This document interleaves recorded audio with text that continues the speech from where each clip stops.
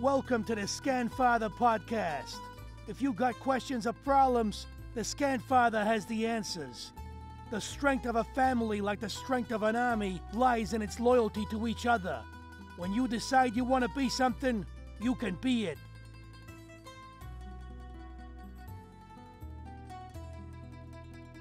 All right, we're back. It's MRI Man, and welcome to the Scan Father. You may ask yourself, why the Scan Father? I'm going to tell you guys a little story. Started back in 2019.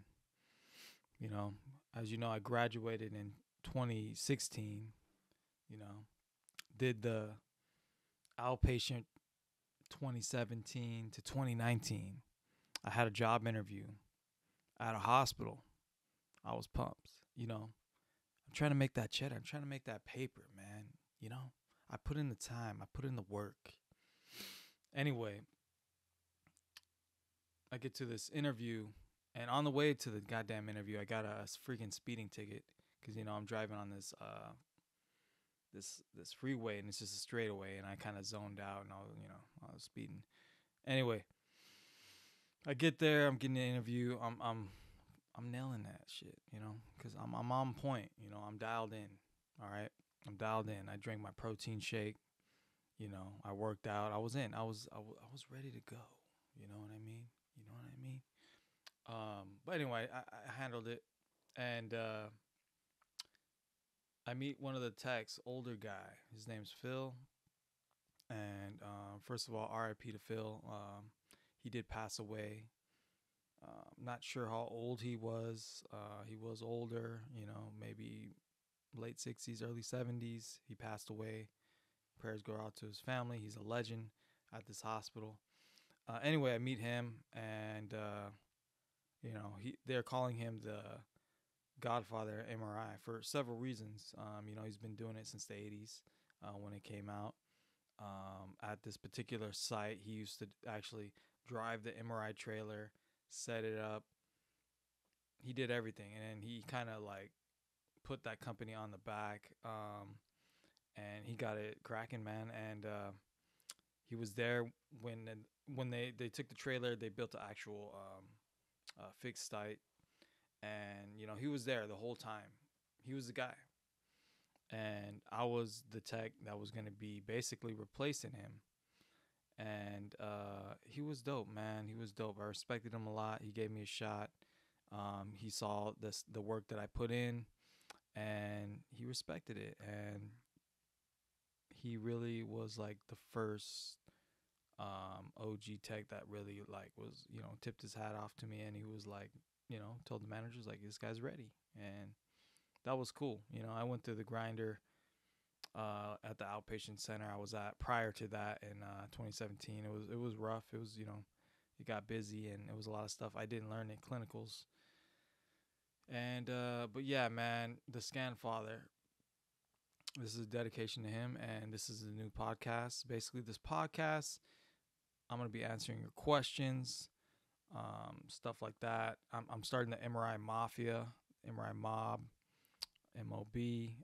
It's going to be exclusive, and you're going to have to join the membership to get access to that, and basically a lot more exclusive content. You'll be able to contact me more. I can mentor you, answer your questions, and I'll really give you the keys, to make it in the game. But anyway, this episode, I'm going to try to run through a lot of these YouTube comments, questions, and I'm going to answer them. And this will probably be a long one or whatever, maybe like an hour or something. But I'm going to drop some keys. Also, man, the Scan Father merch is out. The shirts are out. Stickers are out. You can go to the MRI Man store on Etsy. Check that out. And then if you join the MRI Mafia, you will get exclusive merch like the MRI Mafia shirt. Basically, this is going to be a tight-knit community that we all, share the keys to making it. Or if you're a student, we're going to mentor you and build you to the best tech and get you to where you want to be, whether it be a certain schedule, money, locations. I'm connected, basically worldwide up in this. But it's been a while, man, since I got on this mic, man, and we've been doing this, man, 2017. Hopped on the mic, making videos, made videos through the pandemic. It was crazy. Um, kind of, I got a little burned out. I had to take a break, and I was just like, what am I doing here? I continue to post on my Instagram at the real MRI Man. I'm pretty active on that. That's mostly just comedy and stuff like that. Here, I'm on this YouTube channel. I'm giving you the keys on longevity in the game, man, the medical field, and keys to life, and um, you know, it's a lot more than just parameters and all that. I tell you the truth about MRI, the real nitty gritty. You know what I mean? The real stuff. I don't try to sugarcoat it and give you all that BS. You know what I mean? You came to the right spot. But yeah, let me talk to you about what's been going on with me. If you saw my last video, I was talking to you guys about I was in the process of relocating, and excuse me, man. I was in the process of relocating, and it didn't work out. It didn't work out, and it just wasn't the right move for us at the time. So we're staying in the location where we're at. It's cool. Sometimes, guys, you can't just force things to happen. They happen, they should be happening smoothly in a timely manner, and that's just kind of how I work. With the universe and all that. Let me take off these glasses, man, so I can see y'all. As you notice, I did cut my hair. It was time. It was time. It was a lot of work getting it braided and this and that. But hey, it'll grow back. We'll see what's up. But yeah, man. Let's get into that. But yeah, man. Everything's been going good with me. Eating healthy, working out. I did get back. If you guys knew, followed me back in 2019. I was doing jiu-jitsu back then. Got injured, took some time off. I've been back. Been doing it since November, December, January, February. So it's been like, I don't know, 4 or 5 months. It's just, you need something outside of work where you could, have fun. I guess, relieve some of that stress, decompress, be around some cool people. And jiu-jitsu's helped me out with that in so many ways. Dealing with stress, just all the BS you can deal with at a hospital, and like, you know what I mean. Like, you go to jiu-jitsu, choke someone out, you get choked out. I leave that place just happy, man, just super chill. It's because I get put through these stressful situations. Basically, someone trying to tear off your limbs or choke you out. I'm getting put through stressful situations in jiu-jitsu. So when I go to my hospital job, ain't nothing that stressful. Ain't nobody really trying to, kill me at the hospital, choke me out, break my limbs. That ain't happening. So I already been put in stressful situations. So when I go do something like, at the hospital, or doctors getting mad at me, or patients going off, whatever, it's not that big of a deal to me. I'm just remaining calm, and I've always been a calm person. And I've always played sports, and a lot of other sports can do the same. It's not just jiu-jitsu. It's not, because when I used to play basketball and, skateboarding, it was a similar thing. It was like, a gateway, a path to just, like, become zen and chill, let the anger out on the board, kick flipping, jumping downstairs, or basketball, driving in, layups, you need something. That's what I'm trying to tell you guys. And I've done different things. I was doing woodworking through the pandemic, and it just chilled me out, calmed me down, had me focus on something. And that's why I like jiu-jitsu, because I'm thinking with my mind. It's like kind of like a chess game with your body. And it's like, I've always been a big MMA fan, and I've always been into some kind of fighting. You know what I mean? Like boxing. I used to do that with I had some friends that were boxers. They would train me and stuff like that. And I was always kind of in the mix. I just never could afford it. It's expensive, man. To do these like martial arts and stuff. It's not cheap. But anyway, highly recommend you guys do something, man. Join a basketball league. Do whatever. Do whatever. Do something. Fishing, woodwork, build clay pots. I don't know. Art, paint, anything. Something outside of work where you can take your mind off of work and focus on something and get good at it. And I think that's a key. That's a big key. Anyway, that's a whole nother video. But yeah, man, you guys stay cool out there with that. Don't let work stress you out too much. Have some fun. Besides drinking and you know what I mean? Besides all that bullshit, I'm going to get drunk after work. I'm going to, smoke this and that. Like, you need something else. You need to be active, man. Lift some weights. Exercise. I love to do that. And that's great. That's great too. If you can get a good exercise routine, huge stress reliever right there, man. Huge stress reliever. But yeah, we're going to, let's see. We're going to get into these questions. I'm hopping to my app here. And we're going to answer some questions. Here we go. First question is from LB Young 8420. He says, how many MRI coworkers do you work alongside on average every day? It's just me right now, and I have a tech aide. That's it. Honestly, I prefer it that way. I kind of like working alone or just with a tech aide is cool too. I don't really like working in those environments where there's two machines. It's just too much going on, man. Like, cause like even though you're on one machine, you're gonna be dealing with the machine on the other side as well, and it's just like, you know what I mean? You're gonna be dealing with their problems. They're gonna try to give you their patients, and it's cool. I like the whole team thing, but currently I like just one machine.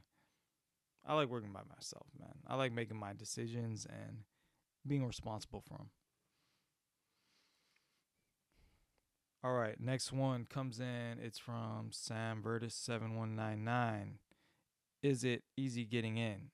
I'm trying to get in now, but my physicals is holding up my application.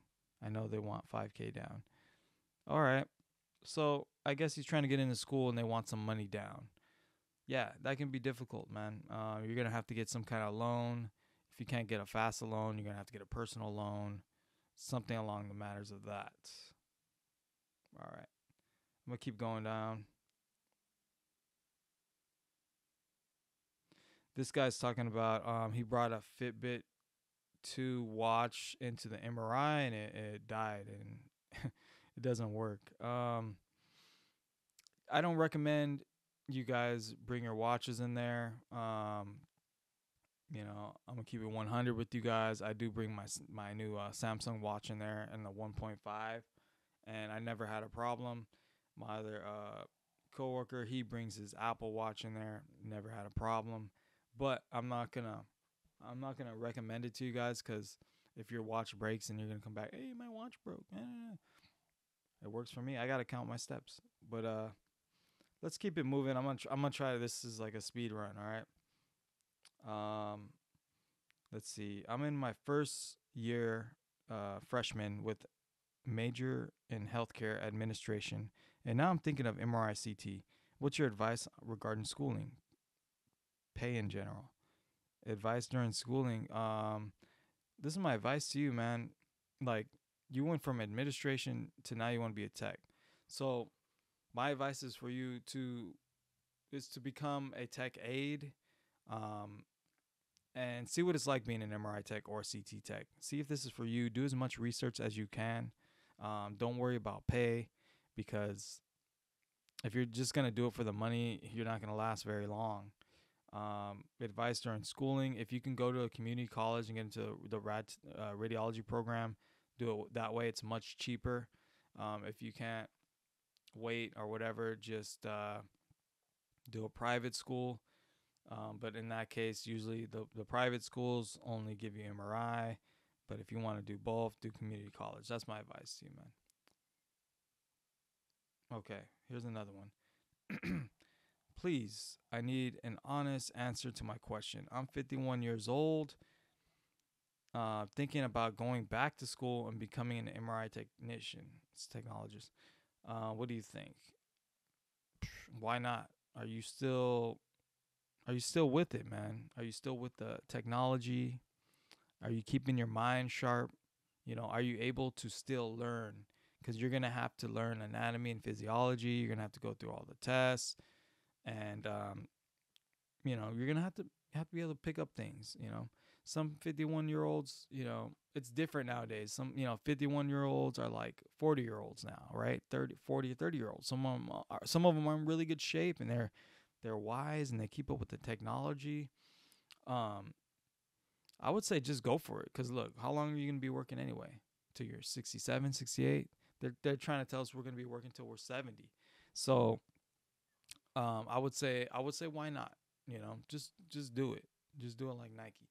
Um, it's only 2 years. 2 years. So just do it, bro. All right, let's keep it moving. Are you purely scanning only because each patient is about 30 to 40 minutes on average, scanning minimum. Some are over 1 hour, 10 minutes prep to get dressed. Get an IV in position. That's 40 minutes. 30 with a 30-minute lunch. I don't know what the heck this guy's saying. He's basically saying like, how are we able to? This comment is on a video where I said I scanned like 26 patients in a day in a 10-hour period. The way that could be done is that you have somebody, they call them a facilitator or tech aide. They're getting them ready. They're starting their IVs, and we're on a scanner, MRI scanner, and we're doing like 10, 12-minute scans. So that's how you can do 26 plus patients. It is possible. Keep it moving. Let's see. Guy said he's going into a program that costs $34,000. Is there any cheaper ones? I don't really think so, bro. Like, I think that's like the bare minimum. Okay, we got another one here. What would I need to do in case someone denies me sedation? Oh, this is like a patient. They said what to do if they deny sedation. Okay. Um, as a patient, you need to just ask your doctor to get you sedation. You know, right? I mean, if they don't want to give it to you at the facility, I don't know. Let's see. Hey, can I practice MRI without ART in Australia? I have no idea, bro. Okay, I'm gonna keep it moving. Hi, when you start the program, do you go straight without breaks? Yeah, the MRI program I did, I think we only had a couple days off, man. We had like a small winter break, couple days off, spring break, couple days off. But yeah, it was accelerated program. It was a 2 year program, private school, AA degree kind of thing. I went partially online. It was like hybrid online, and then you go every Saturday for like 6-7 hours. Just keep it moving. Let's see how many questions I can get through, man. I'm in my anatomy class as a guy. Would you say that there's more guys longer down the line in the program? What? I don't understand. If he's saying he's the only guy, I don't know. Is there more men or women in MRI? I don't know. I think it's pretty close to being even. What's a correct what's correct about the annual income? I watch other videos saying that the net pay was 300 to 450K a year. What videos were you watching? It depends on where you're at. Um, California, I think you're thinking about like radiologists, to be honest with you. Here's the next one. Was it hard for you to get a job in SoCal without CRT license? I do not live in SoCal. I moved from there because there wasn't many jobs. I'm in the Central Coast. So, yes, it was hard for me to get a job in SoCal. I did land a job. It was a temp. I was a temp and getting paid good, but it's like you don't know how long you're going to be working. It's like you're temporary. So it's like I didn't like that. How tough was it passing the registry? Um, After I passed my exit exam, I studied for about a month and a half, maybe two, every day. Notes every day after work, study, study, study. I did an MRI quiz and I went in and I got like an 86, and it wasn't hard to me, to be honest with you. I put in a lot of work though. Is the Gurnick program the same style as your school? I don't know. I know it's a hybrid program as well, but I'm not sure. Just call them. Do you know if you gotta complete a list of prereqs before applying to Casa Loma? No, you don't. You don't need any prereqs. And can I attend all day Saturday? Yes, yes you can. I believe they still have that program. Do you need to become a nurse first, or can you go straight to MRI? You can go straight to MRI. You do not need to be a nurse first. That is a completely different list of classes you got to take. Is there a way I can send you a PM for more extensive, detailed questions? I don't know how to do it through this channel. I'm going to give you guys an opportunity to do that. You're just going to have to join the MRI Mafia, and you'll be able to ask me more extensive questions, and I'll give you more detailed answers. Um, you'll be able to join that channel soon. Maybe now. Look below. If it's a passion for you, would you do this for free? Um, yeah, I would. If I had money, like if I was a millionaire, whatever, yeah, I would do MRI for free. Yeah. As long as I'm able to pay for my family and food and, expenses, yeah, I'd do MRI for free if that was covered, but it's not, so I need to get paid. So it's like, but yeah, I would definitely volunteer, especially in like, third world countries and where they need MRI techs. If I was a millionaire, I'd be all over the world helping out. Here's another one. I'm in nursing school now, and it's not for me, but I still want to be in the medical field. What are the prerequisites? Off top, I don't really know. It's like anatomy, physiology, medical terminology, English, history, math. It's probably very similar. Talk to your counselor about that, bro. Is your license good for the only state you're in? No, I can work anywhere in the U.S. How many MRI techs are in the hospital where you work at? We only have two with one machine. I know, that's freaking nuts. Keep it going. I'm still working in California. If you guys were wondering, that's what someone asked. Um, I live in Koreatown and I'm considering applying for the applications. Do you have an email address? Contact me through the MRI Mafia channel, and I'll let you know.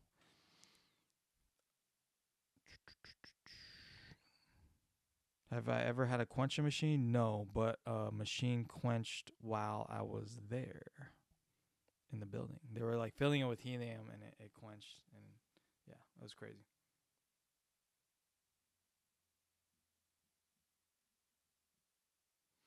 Can you do pros and cons of working with many techs in a hospital and working alone in a trailer? That's a good video. I'm gonna screenshot that and I'll get to that later.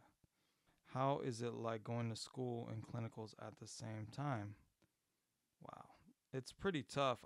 That's another good video to do, but it's tough, but it is possible, man. It's a lot of mental toughness because your body can do a lot more than you think it can. It's a lot of times it's just in your head and you psych yourself out. Oh no, I'm going 6 days straight. I'm gonna die. No, it's a mental game. But I screenshotted that too. That's another good video that I should write about. Um, I think that's pretty much it for today. I'm gonna start wrapping it up, but yeah, a lot of good questions there, man. A lot of good questions. I hope I answered a few of you guys' questions.